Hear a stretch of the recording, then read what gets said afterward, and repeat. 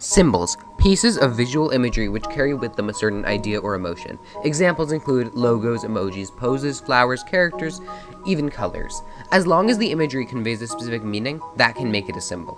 But symbols don't always keep the same meaning. Much like with a language, symbols can slowly evolve based on the changes in the context we see them. But they can also be adopted by a group of people and used as their symbol. If their use of the symbol is powerful enough, it can completely change the way we see that piece of imagery. This brings me to the first of three symbols I would like to discuss with you. The swastika, a symbol we often associate with anti-Semitism and recognize widely as a symbol of hate. However, this hasn't always been the case. For most of the symbol's history, it was actually used to represent good luck. In fact, the name swastika comes from a very similar Sanskrit word meaning good fortune or well-being. The symbol has been used within Eurasia as early as 7,000 years ago, but was discovered by Germans when the archaeologist Heinrich Schliemann found the symbol in an ancient site of Troy. Him, as well as other European scholars, then began to speculate and link it to a sense of shared Aryan culture. Then, in 1920, the symbol was adopted by the Nazi Party. To many Germans, the symbol was one of great national and Aryan pride, but to those faced against the flag, it was one of horror and oppression.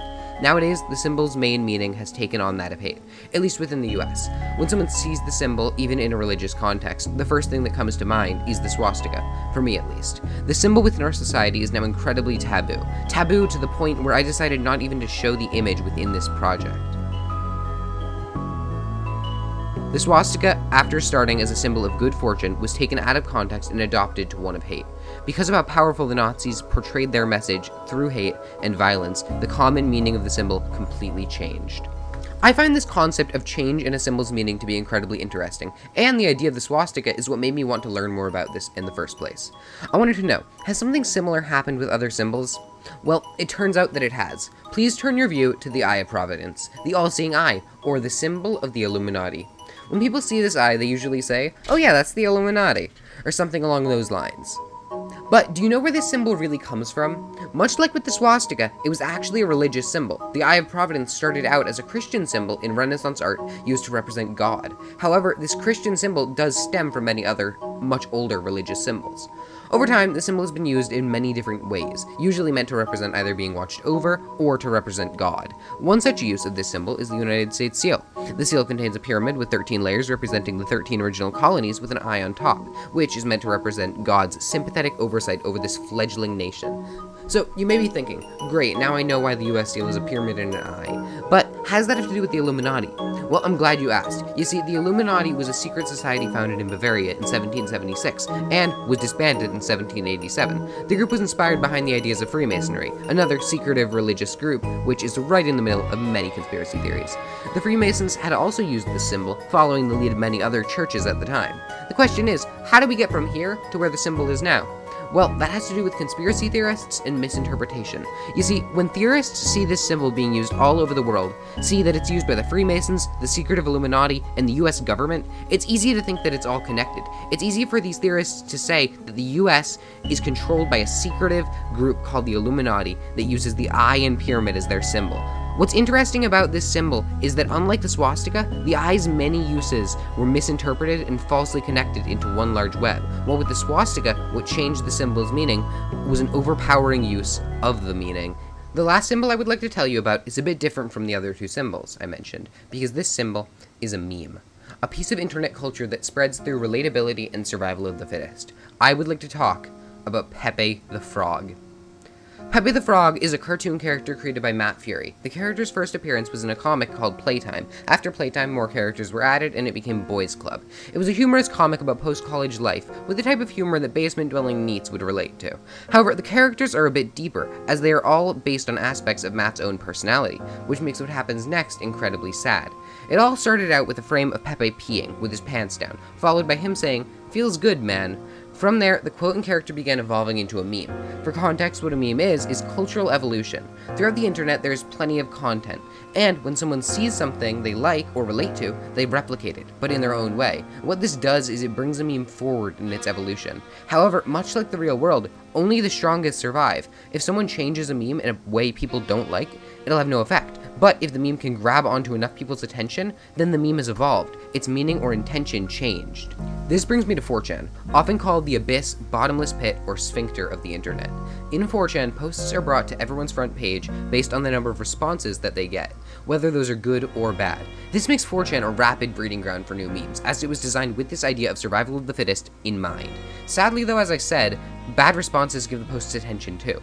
Because of this, 4chan is like a competition for people's attention, where everyone says the most horrible or fucked up things because those are what get the most responses. Regrettably, as I said, Pepe is the type of thing that basement-dwelling 4chan needs relate to. The meme melted into the culture of 4chan, and the Pepe sad face is now the most iconic symbol within 4chan. The sad face, along with Wojak, a similar internet character, were used to express the sorrow and depression of the people within the internet. I think a lot of people simply find it hard to express emotion when so much of their life is either a monotonous job and or dwelling within the depths of 4chan. Creating sorrowful and relatable memes gave them a place to express that emotion. Over time, as Pepe became much bigger and there was quote-unquote normie Pepe usage, it enraged a lot of the 4chan population, who used it as a symbol to represent themselves. It's kind of interesting because initially it was a symbol to represent Matt, then it was taken to represent 4chan, and then it was taken again by the rest of the internet. Where will it stop? Not here, I can tell you that much. As a way to combat this normie usage, people began trying to be as grossly offensive with Pepe as they could be. After all, much like with the swastika, people will be scared to use it after its meaning changed to one of horror. In fact, there were many memes of Pepe with swastikas. Pepe's usage changed to one of innocence crossed with evil. This spiraled out of control to a crazy extent with Elliot Rodger, a 22-year-old who was shot and killed 7 people. He was very much divorced from reality, and when 4chan found out that he was one of them, they began using him as a symbol for their incel rage alongside Pepe. Pepe from here became a real symbol of violence. It doesn't end just here, though. This may seem like an odd shift, but as Donald Trump's candidacy as president began, many 4chaners saw similarities between themselves and him. Many began to create photos of Pepe that looked like Donald Trump. In fact, at a certain point, Trump even retweeted one such image. Now let's imagine for a second that you associate yourself with an image, and then a big figure who may be about to lead you also uses that image. Wouldn't you then start to agree and align yourself with that figure? After all, if the eye of Providence has taught us anything, it's that creating an association between the use of a symbol in multiple places can lead to a real change in how you see the world. Well, anyways, that's what happened. At this point, these 4chaners really wanted Trump to be president. A couple times at speeches, people shouted out, "Pepe!" into the audience. This sort of established a real-world existence between these 4chaners amongst each other. They were all real, and they could all affect the real world. To everyone else, they began to see Pepe as a real-world symbol as well, representing white supremacy and of the alt-right. As Pepe was adopted by the alt-right and brought into the real world, so was a bit of 4chan as well. Much like with 4chan, where you could say any horrible thing you wanted and pretend you were kidding, Pepe allowed people to say whatever they wanted, and just act like they were kidding. At a certain point, Hillary Clinton released an article explaining that Pepe is a hate symbol. The thing is, to 4chan, this was delightful. To see Hillary Clinton denouncing a frog looked ridiculous, but to see her associate the frog with the alt-right and deem it as a hate symbol really solidified it as such. In fact, at this point, Pepe was added to the US database of hate symbols. Matt Fury, the creator, saw this, and he was very sad. He actually started a campaign to try and save Pepe, where people would make their own picture of Pepe and post it with the hashtag #SavePepe. It was super wholesome, and a ton of people helped out. It didn't work very well, though. Within the US, there isn't an easy way to change how a symbol of hate is seen. In the culture of symbols, the only way to change a symbol is by being more drastic than it, by having a more powerful message. But a symbol of hatred is sort of the most powerful message you can have. However, I would like to say that later on, out of nowhere, Pepe was being used as a symbol for democracy in Hong Kong protests against China. We need to remember that we all see the world differently. When someone isn't impacted by all the politics of one world, they can completely change the context that we see an image. If there's a lesson we can all take away from this, I'd like to say it's this.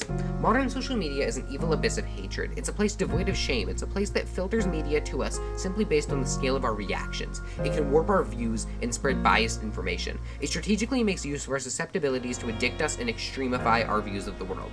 It turns us against each other, and it creates a battlefield of hatred that can and has leaked into the real world as well. That was a bit somber.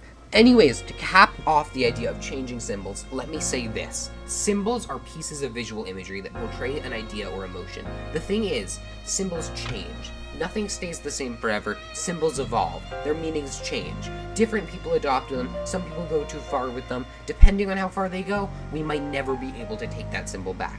That's why knowing all this information is so important. If you know the info, you won't mistake a windmill for a symbol of Aryan pride. If you know all the info, you won't make connections that aren't there. And if the internet wasn't such a fucked up place, maybe we'd all be a little better informed. Thank you for listening. Goodbye.